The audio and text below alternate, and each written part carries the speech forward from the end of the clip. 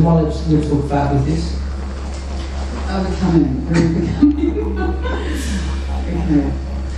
Here we are on Saturday, 5th of May 2012 for poeTart 110. And joining us on the couch today is no other than Peter Alves. Now, Peter's career spans over 35 years. His photography artwork has found its way into private and public collections in Australia and overseas, including the National Gallery of Australia, the Powerhouse Museum, Sydney, the Museum of Contemporary Art, Sydney, and the New South Wales Parliament. His work is extensive and it focuses mainly on his latest work from aerial shots from above.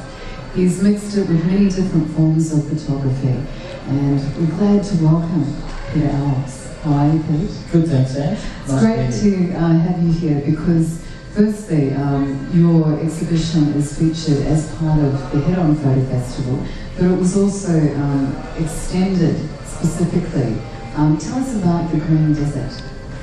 The Green Desert exhibition is a series of low-level aerial photographs that I've taken over the past 3.5 years around Lake Eyre and the deserts, desert regions around Lake Eyre, which are home to the Arabana and Wurundjeri people.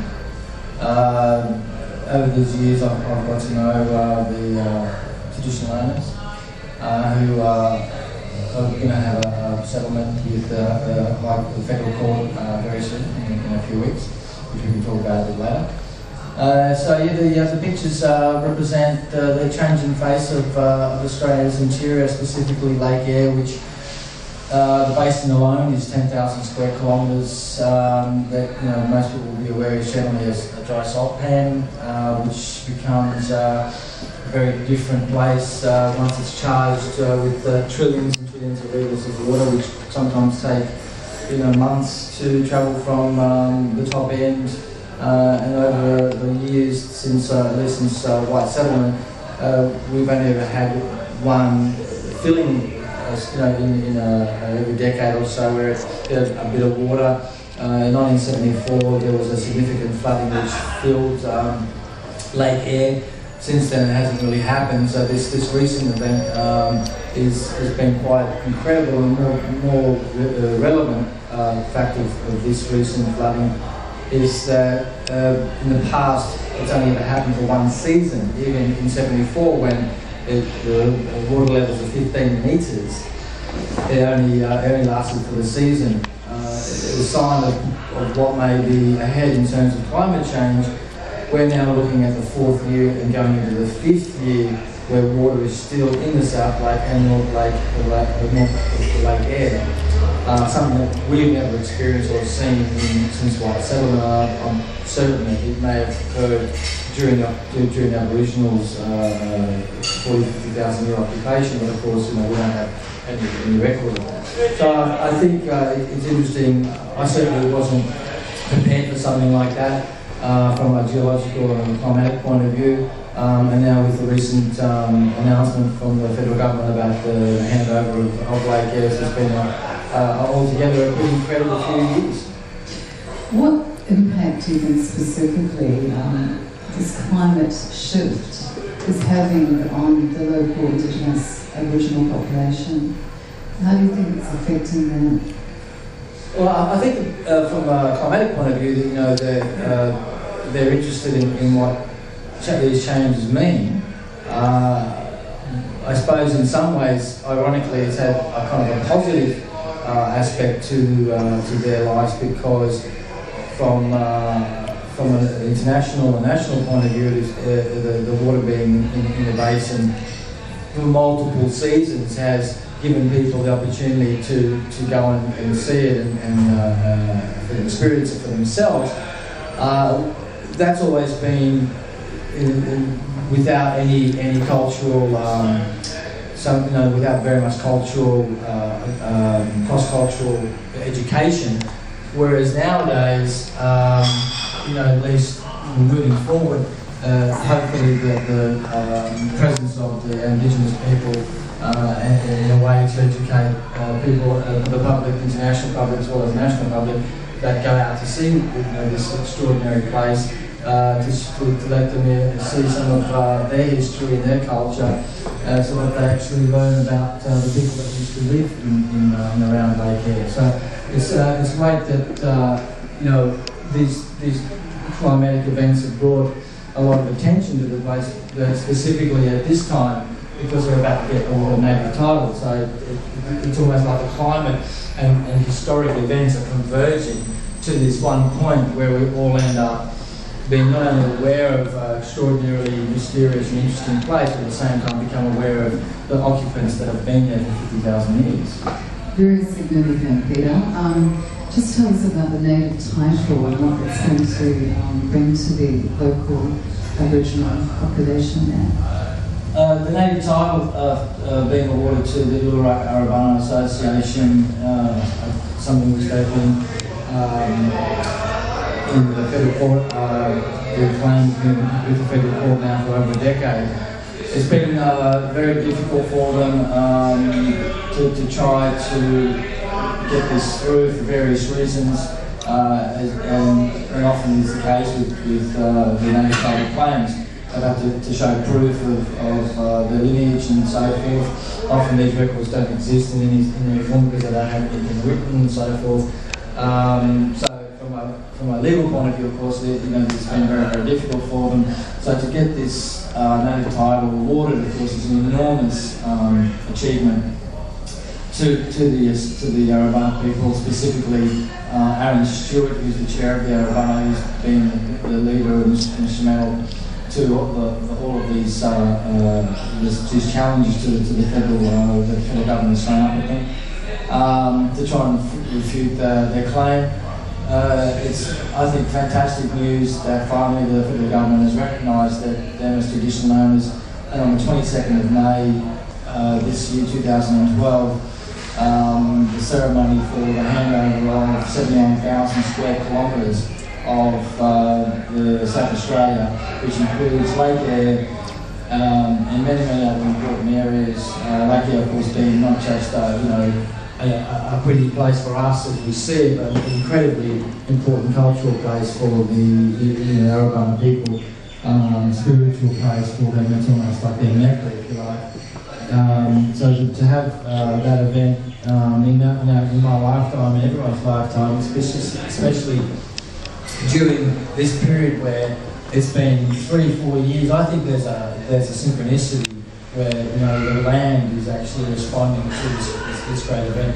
I think in the years ahead, people will look back at this time and wonder how it was that the world's focus, attention was brought to Lake Eyre, because it's this mystery of the desert sea, and all of a sudden, while everyone's attention is on it, this incredible historic Aboriginal handover occurs. So for me, it symbolises a synergy between the Aboriginal people and the land, and thankfully, the paperwork, if you like, is actually followed on that as well. Yes, we've been rolling all that time. Oh, great. The outtakes. Where's the outtakes? We'll make The intakes. Luckily I didn't say any things about people. Well, I think you'd be allowed to. It's going straight. ASIO have their direct feed. Again, yes. They've got traditions to maintain too. Okay, so right now you're going to introduce your poet of choice and the poem you're going to read.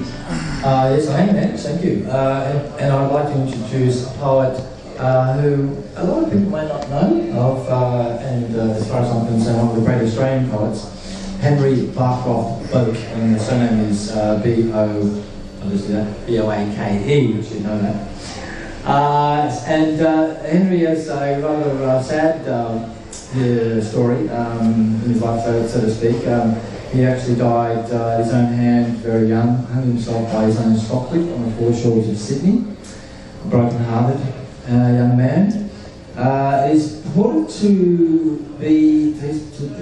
to say that he is the originator of the story that spawned the poem by Banjo Patterson, The Man from Snowy River.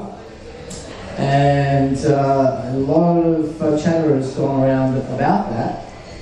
And it had to do with him spending some time on a certain property named Rosebank in the Snowy Mountains, spending some time with a young fellow named Mackenzie, who chased down a bunch of beautiful brumbies that they were trying to get hold of. This young fellow was an incredible horseman.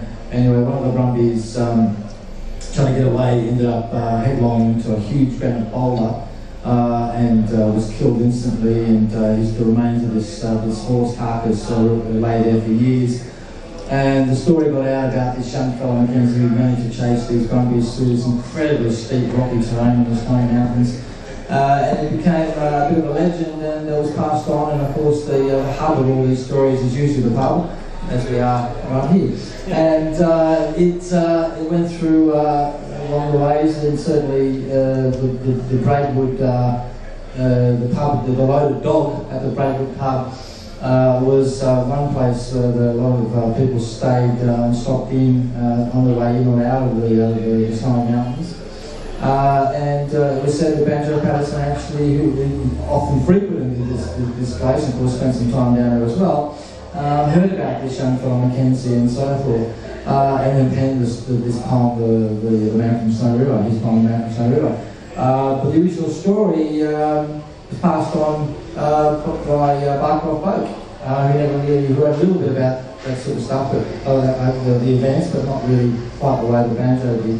In any case, it doesn't really matter where that, the poem, The Man from Snow River, is certainly one of the most iconic poems in Australian literature. And so it's just sort of interesting to throw that little bit of a side story in about where it may have come from. Today I would like to I'd like to read a verse from Barcroft Bloke's most famous poem, and the title of his posthumously printed book in 1896, called Where the Dead Men Lie. And I'll just wait for a moment until these people in the background stop screaming at me before I actually begin. So yes, a verse from Barcroft Bloke's Where the Dead Men Lie. Out on the wastes of the Never Never, that's where the dead men lie. There where the heat waves dance forever, that's where the dead men lie. There where the heat waves dance forever, I said that. That's where they lie. That's where the earth's loved suns are keeping endless thrice, not wild winds sweeping. Feverish pinions can wake their sleeping, out where the dead men lie. Barcroft Bloke. Thank you very much for joining us here at Corridor for poeTart file number 10. It's been an absolute passionate pleasure.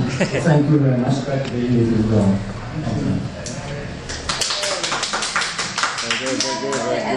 I just saw your photos last night, and I've been raving to everybody.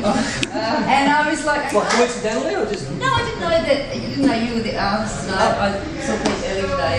And I've actually said to him, I said, opening your head on last night, and I didn't see much of anything. This is good. Apart from heads and backs. And then I saw this. I said, my some amazing works of Adelaide, which I can't say the traditional name. Yeah, what was the traditional name again? Kati Thundra. Kati Thundra. That's cool. Kati Thundra. It's almost like Hindi. It sounds like Hindi. Yeah. Kati Thundra. A lot of places, Bundu Banta is a Such word. rhythmic language. Yeah, Bundu Banta is a word that they give to a great body of water or something like a lake or whatever it is.